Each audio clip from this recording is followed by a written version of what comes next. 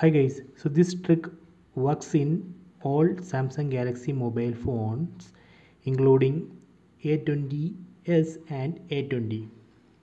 So in this video I am going to show you how to show network speed indicator or internet speed indicator on status bar like this, and how to show data usage in notification like this, mobile data usage and Wi-Fi data usage.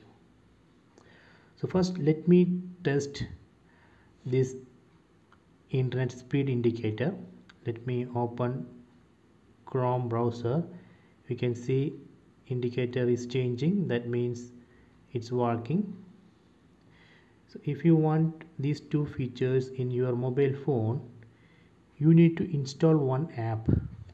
Open Play Store, then search for internet speed meter Lite, then install this app.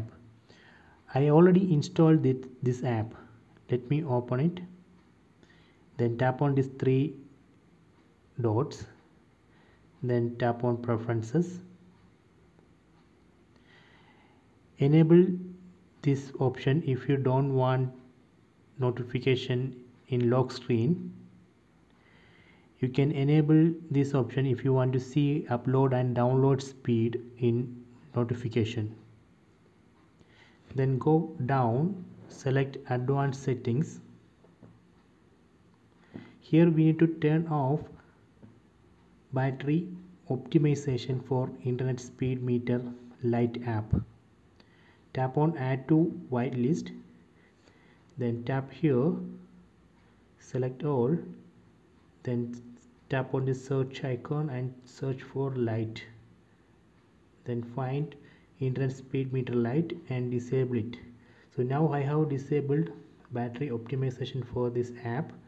Let me go back. We can see whitelist status added. So now we have completed the configuration of this internet speed meter Lite app. So let me verify. Go to notification. Now in notification you can see download and upload speed plus mobile data usage and Wi-Fi data usage. So Wi-Fi data usage is showing 1.7 MB because I disabled Wi-Fi. If I enable, this value will increase. And here we can see the internet speed indicator. So I hope you enjoy this video. Please subscribe my channel. Please like and share the video.